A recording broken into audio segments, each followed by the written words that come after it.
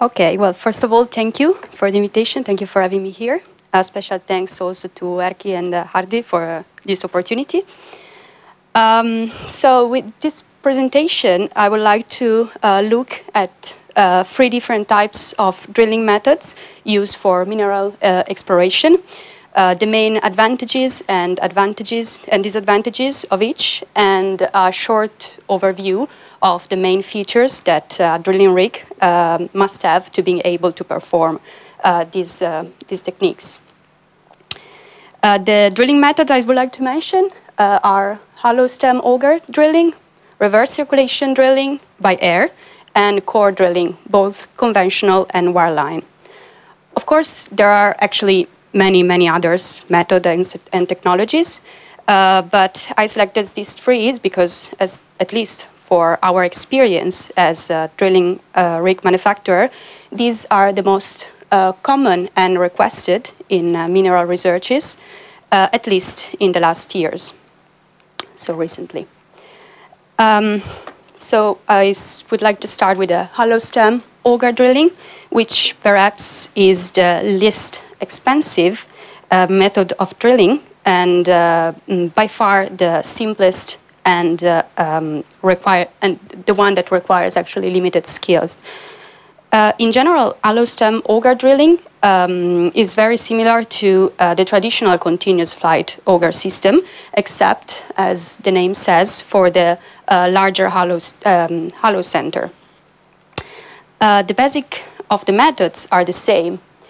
So a drill bit is attached to the leading section of the flight to cut the soil, and the flight acts as a screw conveyor, bringing the cuttings up to the surface, to the top of the hole. As the auger drills into the earth, additional auger sections are added until the required depth is reached. Then what happens with the hollow stem auger?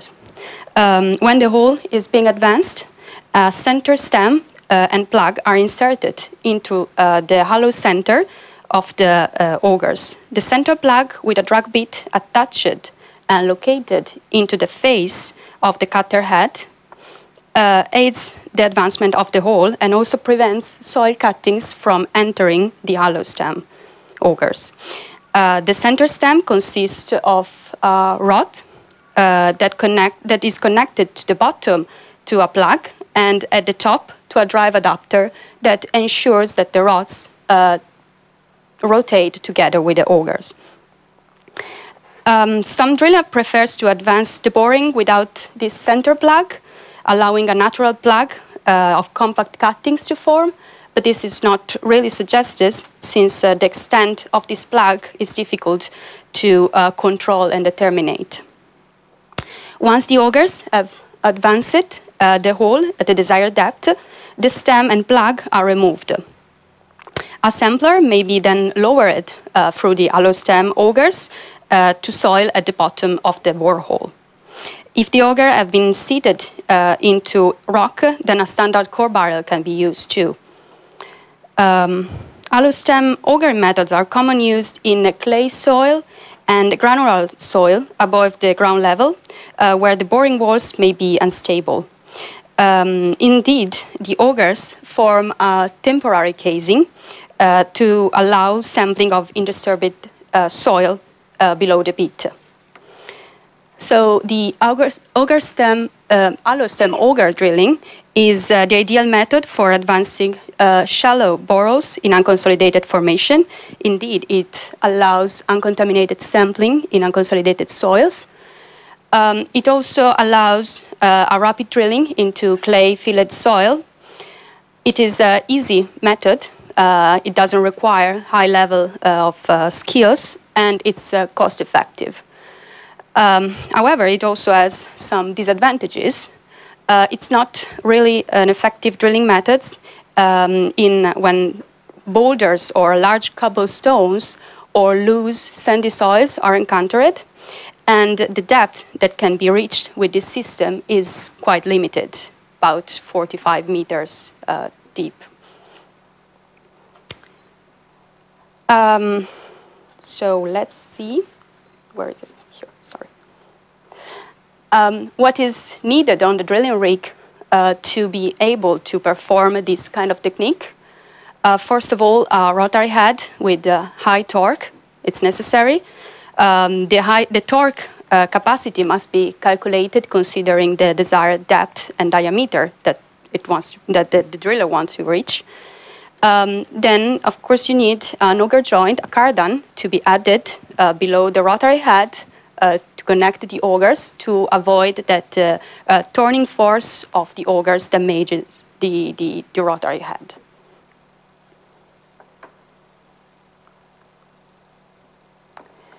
Then we come to the reverse circulation drilling by air. So this one was probably the most common means of drilling in mineral research in the past, but it's still very used in South America and Australia, especially. It creates rock chips that are logged by the geologist. So how it works? It requires special dual-wall drill pipes with an outer drill rod and an inner tube located inside the drill rod. A compressor forces air down the outer tube of these double-wall pipes, and the air exits the drill string just behind the bit. It can be whether a hammer or a tricon. The air and cuttings after the bit are then forced across the face of the bit inside this inner tube and bring back to surface inside this inner tube.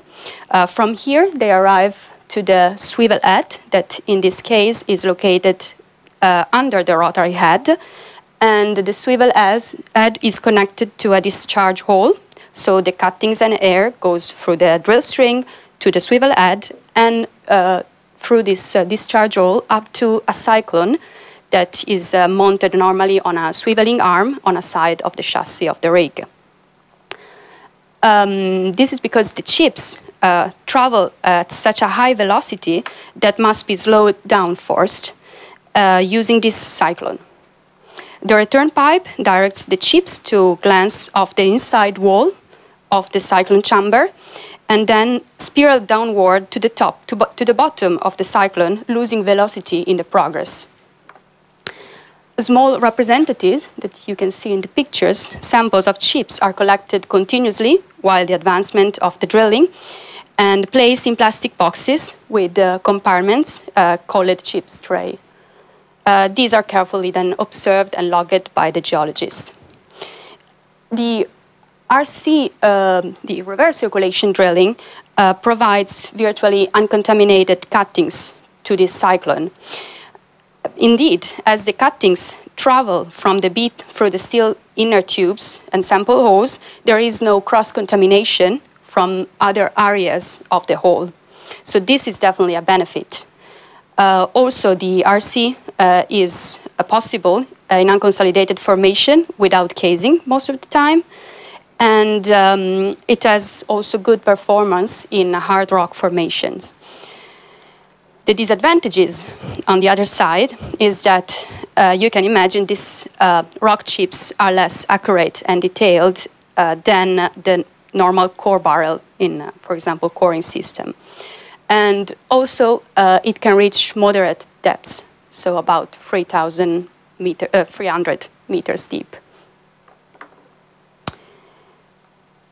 With regards to the drilling rig, what you need on board for this system is what we call our RC kit, let's say. So you need this swivel head mounted under the rotary head, connected to a cutting deviator and to this discharge hole for which leads the air and cuttings to the cyclone that you can see on the side of the rig for separation and sample collection. Then, of course, you need the air compressor, which normally must have a high flow, about 1,000 CFM normally, to start the actual circulation system. Then we have the conventional core drilling, that probably is the more common and more known. It uses rapidly rotating drill bit and water and drilling fluid to cool down and lubricate this drill bit. As the drill rods advance, the cylinder of the rock, of the remaining of the soil, is gradually enveloped inside the drill pipe. With core drilling in general, weight on the bit and rate of penetration need to be constant to ensure the core is not washed away. For example, in hard rock formation, not enough weight risks to polishing the bit, while too much weight can cause the bit to burn. So it requires skills and knowledge, especially regarding the correct type of drill bit to be used. The advantages of core drilling is for sure the very accurate and detailed samples that can be taken. And with this system, it's possible to drill at very deep, at great depths. However, the core drilling is probably, at least for those I'm analyzing right now, probably the the costliest one, because it requires a full drill string. I just noticed that there is a wrong image. Sorry, that's the augers. Anyway, it requires a full and drill string and drill tools dedicated. And also another big disadvantage is due to the slow operations. Indeed, with the conventional core drilling, the entire drill string with the core barrel must be hoisted out from the borehole after every 3 meters, if you have 3 meters rods, to take out the core sample, and then again lowered back with the drill string to start the next run. So when you go to very deep, to great depths, this will cause very, very slow operation. And to overcome this problem, the wireline core drilling has been indeed developed. This system allows to obtain a core, bringing it to the surface and proceeding with normal drilling, all without removing the drilling tools from the hole. In wireline core drilling, indeed, a piece of equipment called overshot is sent down to the hole to release and retrieve the inner tube. The overshot and inner tube are then brought up back to surface using the wireline hoist, the wireline winch, allowing the rods and core bit to remain inside the hole.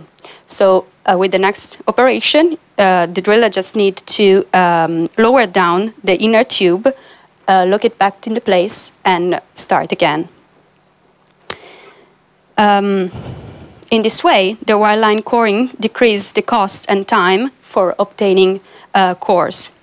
As the average depth of well continues to increase, the time and money saved by not having to remove the whole drill string is substantial. The only special equipment required on the lower end of the drill stem is a core bit. To obtain a core after the core bit is placed, the core barrel assembly is forced down to inside the drill pipes using drill mud pressure. When the core barrel assembly reaches the lower end of the drill stem, a locking device holds the barrel in place. We've mentioned the drilling tools that are necessary for coring.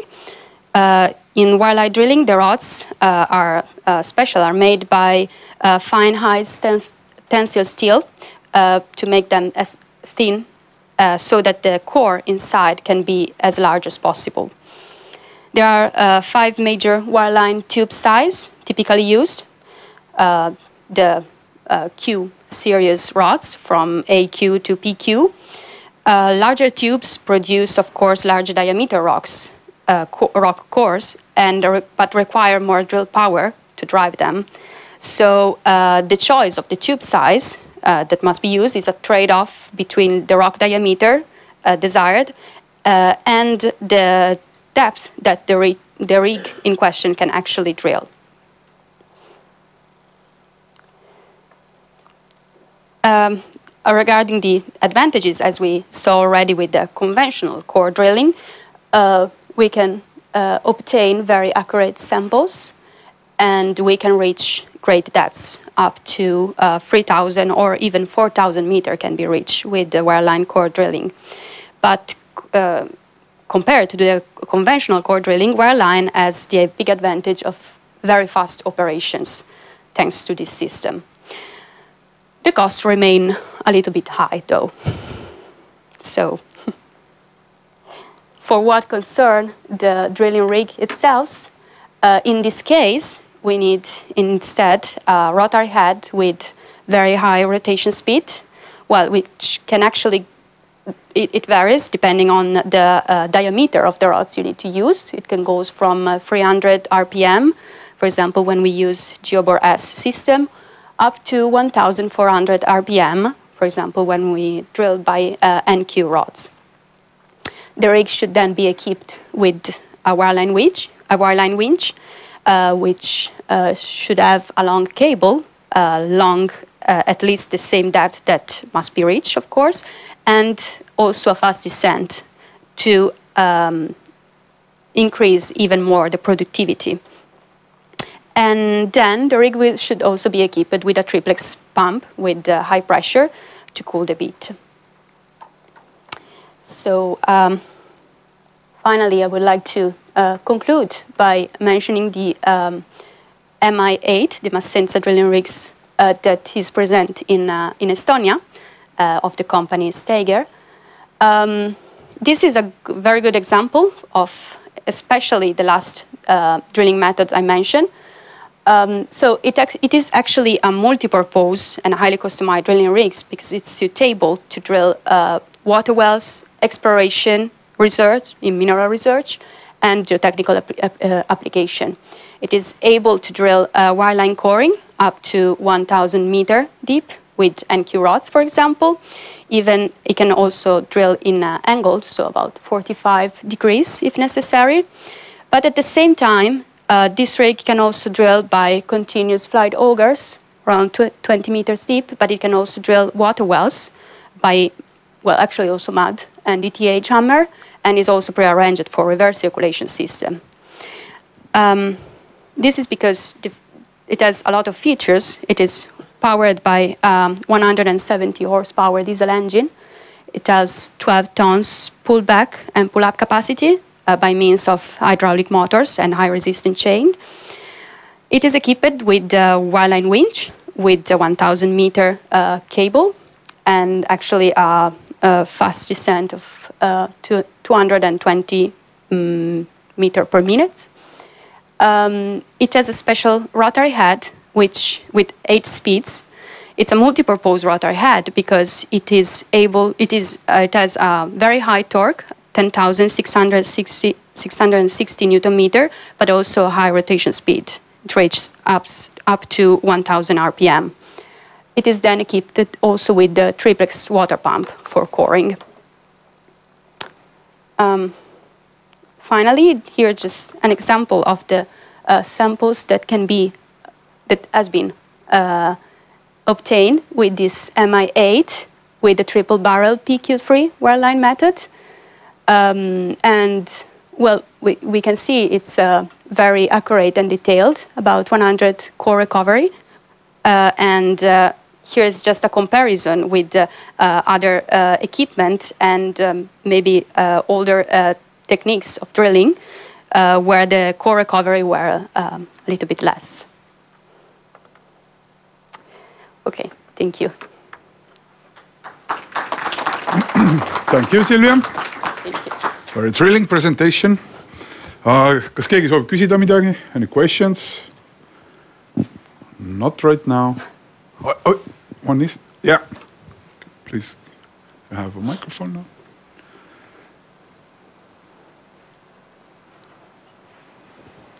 Yes, Silvia, yesterday I asked you, but you didn't, you hesitated to give the answer. So maybe today in open audience you are ready to say how many drilling rigs in the Baltic rigs states we will see in the next 5 years. I hope, as I answered you yesterday, I hope many. We know there are good potential for our drilling rigs. We know many works are foreseen in the Baltic countries. We have actually many requests, especially for smaller geotechnical or environmental drilling rigs than maybe the MI8. So it's difficult to say a number, but we'll see. I hope. Hundreds. 100. Oh, that would be very nice. Yeah. Okay. Any more question? No? Ah, one is here. Are you only manufacturing the rigs, or are you offering services as well, like drilling? No, we are manufacturer only of drilling rigs. Yes. No, we don't make the drilling jobs itself. Grazie mille, Silvia. Grazie.